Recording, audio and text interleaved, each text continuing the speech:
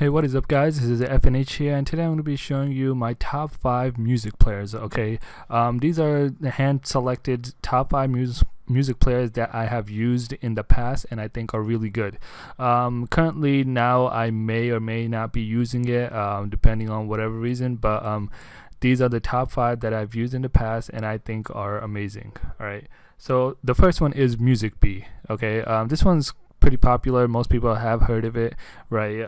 So this one was really good. I don't currently use it, but this one, you can have your music, you can categorize them in different ways. There's thousands of podcasts on here that you can search, right? And then this also has a SoundCloud search, right? So you can search on SoundCloud straight from this, right? Which is really nice, right? And then you can also see what upcoming bands there are, upcoming events for a certain band in your neighborhood. So so you can see that, all that in this app, which is really nice. Another thing is you can burn to a CD and also convert the formats, right? Convert and format, I should say. So that's really nice. I mean, most people don't use CDs anymore, but it's still nice to have that feature in here just in case you need to use it in the future. All right, so that's the first one.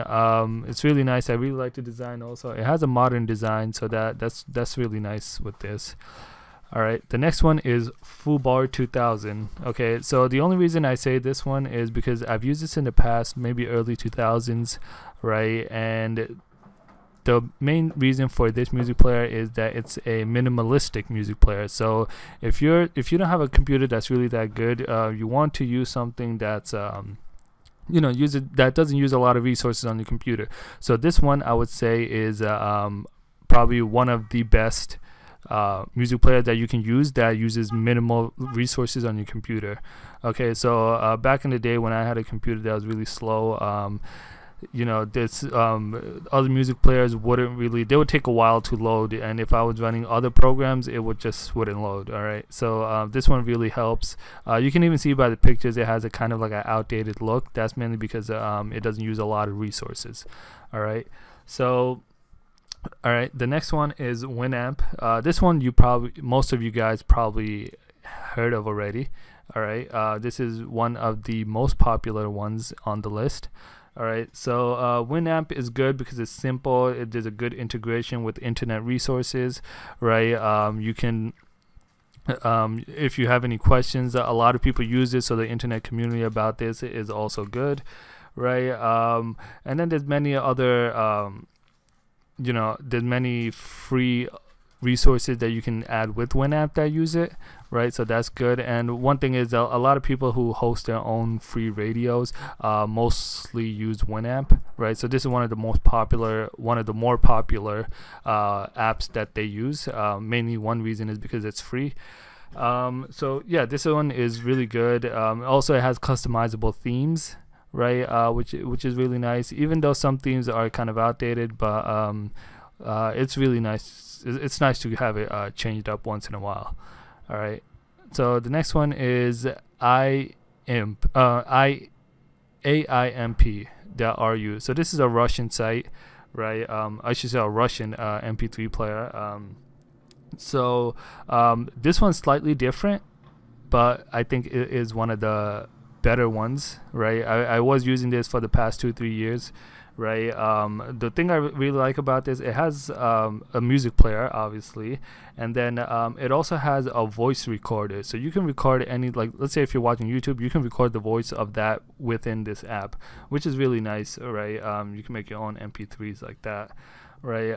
So that, and it also has a really modern design, and you can see the pictures over here scrolling through, right? I believe it has a nice modern design to it, right? It's really good. Another thing is when you have this on your computer and you have a playlist or any MP3 track running and you minimize it, it will show up on the bottom right hand right here, really small, nothing to interfere with your screen, but just on the bottom you can change the tracks from here, left, right, pause, or anything. So it doesn't interfere with you, but you wouldn't have to pull up the whole program again, right, just to change the track.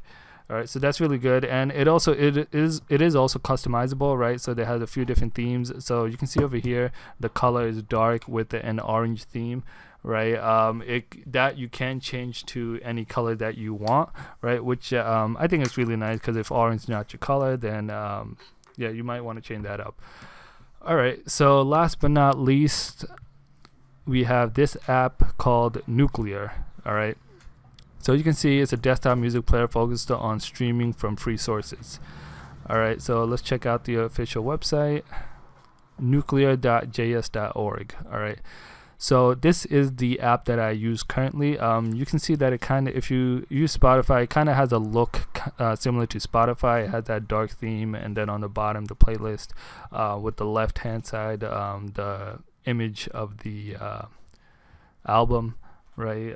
So yeah, it's similar to that, but it's very different. One way is that it's open source, right? And aside from that, since it's not your typical music player in the sense that it gets its music from free online sources, so that includes YouTube, Bandcamp, and SoundCloud, right? So that's really nice. So if you have any MP3s that are on YouTube, you can just listen to it straight from here, right? Or even SoundCloud or Bandcamp, right?